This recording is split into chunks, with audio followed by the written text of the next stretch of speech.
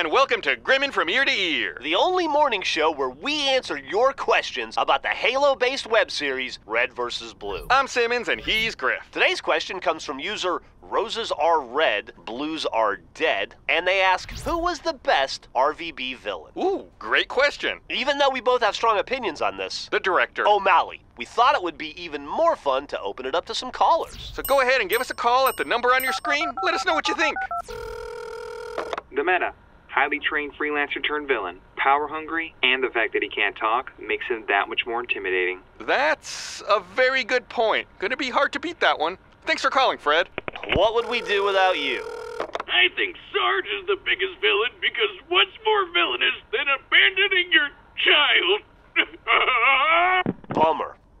Anyone else? Well, looks like we can call this one early then. Whoa, not so fast. Damn it. No question, the best villain was definitely Felix. It's actually a good... Felix these nuts! Bow chicka bow wow! Tucker!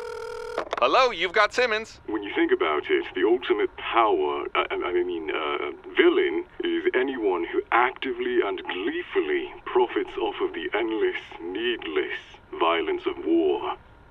And Grift's balls! Hey, what's up? What? You called us.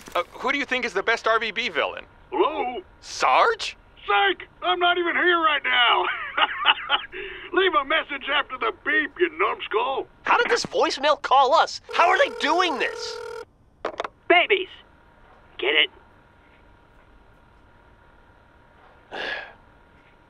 O'Malley.